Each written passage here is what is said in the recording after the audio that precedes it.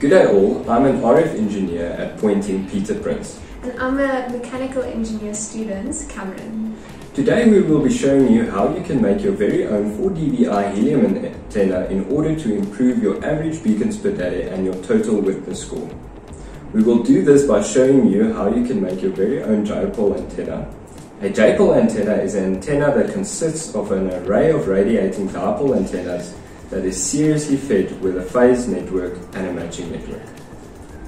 This here is a complete dipole antenna. These two sections here is your radiating elements. This is your phase matching network, and this is your matching network. We will be making both dipole antennas for the US 950 MHz LoRa band and the EU 868 MHz LoRa band. In order to complete this project, you will need 1 meter of single core 2.5 mm electrical wire that you can find at your local hardware store, 3 meters of RG58 with 1 RP-SMA connector that you can get at any electronic shop. You will also be needing a soldering iron, solder, flux, 1 long nose plier and 1 side cutter.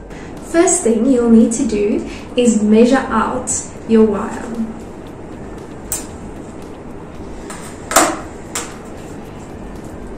The first section will be half of a wavelength.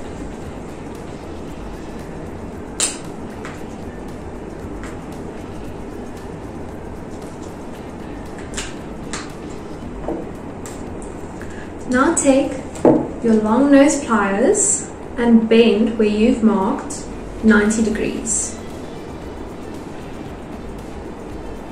Like so. The next measurement is a quarter of a wavelength.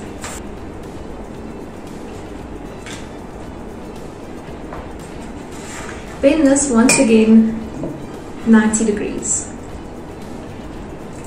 Now take your pliers and bend it again 90 degrees backwards, a random small amount.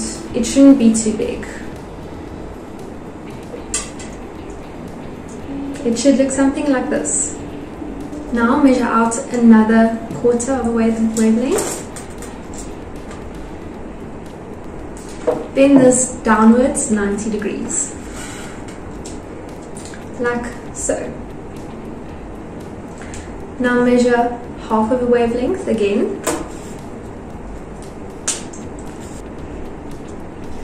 And then again a quarter of a wavelength.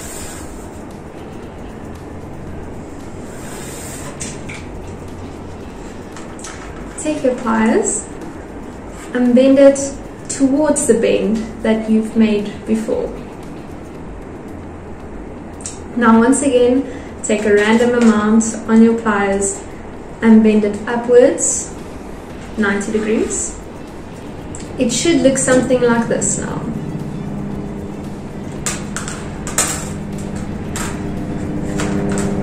Now measure another quarter of a wavelength and cut your wire where you've made that measurement.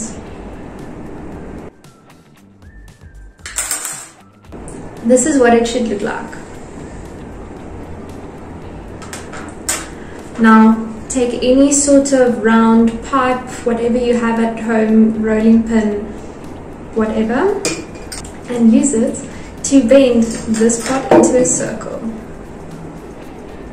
It should look like this. I'll now solder the RG58 to the antenna. Solder the inner to the longer piece and the outer to the shorter piece. You can connect your antenna to your sense cap router by just twisting the female RP-SMA to the male RP-SMA. But if you would not like to make an antenna like this, we do provide an already made antenna on our store.